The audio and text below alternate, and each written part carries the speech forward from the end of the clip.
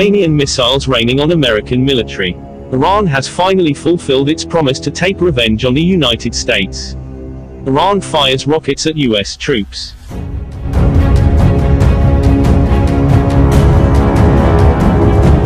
Okay guys, before we continue this important and interesting discussion, please subscribe first, and activate the notification bell so that you don't miss further video information from me.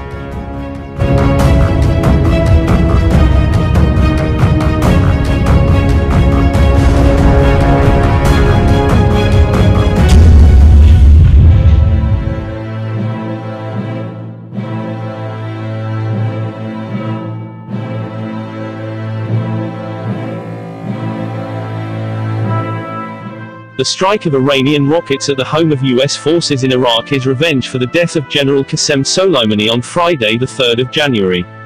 Iran carried out this attack on Wednesday, the 8th of January morning. This attack took place in al-Asad, West Iraq. Iran attacks US with more than a dozen missiles. As reported by Aljazeera, Iran attacked US forces with more than a dozen rockets.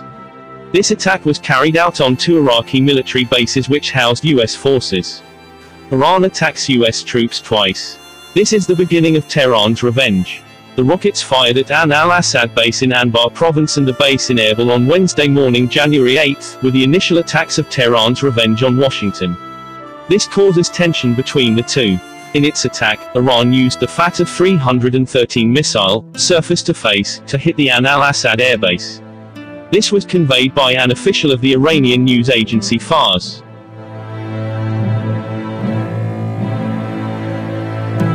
Okay guys, that's the information we can convey. Subscribe to this channel and stay tuned for further information. Thank you for watching. Greetings of peace.